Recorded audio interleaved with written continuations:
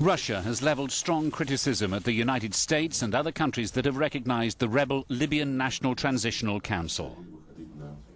The foreign minister in Moscow, Sergei Lavrov, accused them of taking sides unnecessarily. He said it means once again that those who declare recognition of the rebels stand fully on the side of one political force in a civil war which is ongoing in Libya. It means once again that supporters of such a decision are supporters of a policy of isolation, in this case, the isolation of those forces that represent Tripoli.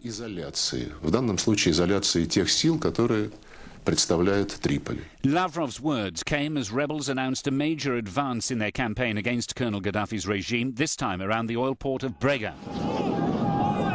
Latest reports say most government troops have been routed from the city.